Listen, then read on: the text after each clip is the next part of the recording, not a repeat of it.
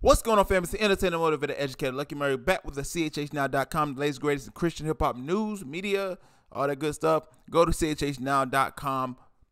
Visit it. It's a great site, man. You'll thank me later. But I wanted to kind of talk about this Gawvi situation. Wordsplay's wife, and I don't know her name, so excuse me for not mentioning her name. I'm going to say Wordsplay's wife came out and explained why she exposed Gawvi at this particular time. He has a few days left till he drops his album.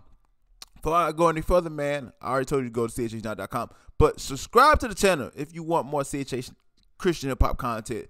Also, like the video, hit the subscribe button, and share the video. Share it on Twitter, Facebook, wherever you can share this video. Share it out. It helps out a ton. So let's get into this. Man, I'm not going to talk y'all to death because I got basketball practice to go to. But I want to show y'all this, man, right now. Right now. So this is so it says I can't say that. It's I'm not even gonna say it. Wordplay Night gives reasons why she released the info concerning Gawvi. This a valid reason? Question mark, question mark, question mark. So she said, I want to clarify a couple of things about why I spoke about Gawvi. It wasn't a knee-jerk, thoughtless reaction. I have known about his actions for at least a year, maybe more. We all did. He wasn't good at covering his tracks.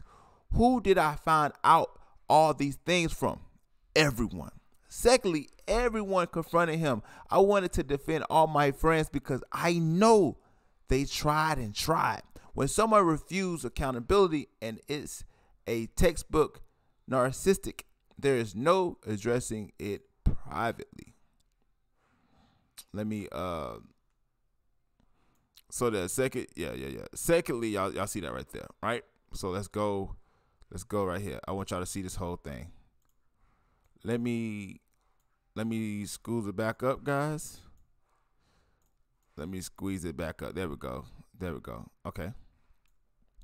I did this because I'm standing up for my friend who was incorrectly represented in this line A statement that painted a false picture of why Gawvi left his wife for someone else. Divorce is whatever ish happens. But Gawvi, if you're reading this, F you, you're effing liar.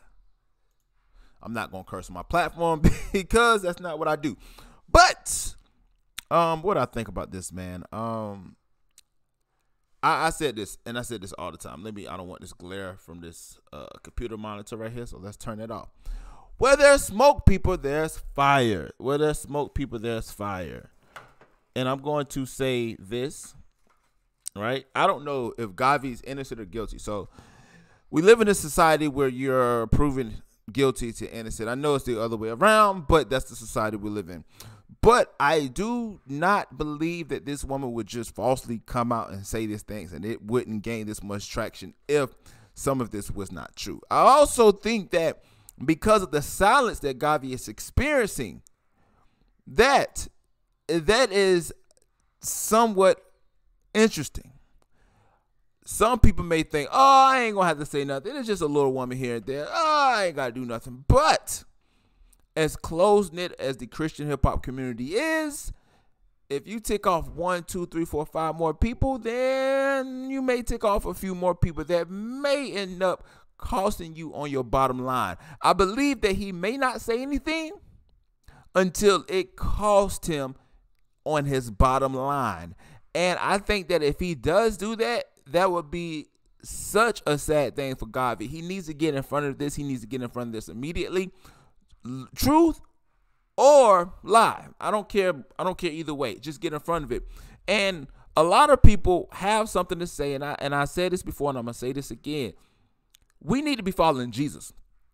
And what does that mean? It means that, listen, if a brother confronts you or has a problem with you, you go to that brother first. Now, you have to take this woman's word for it.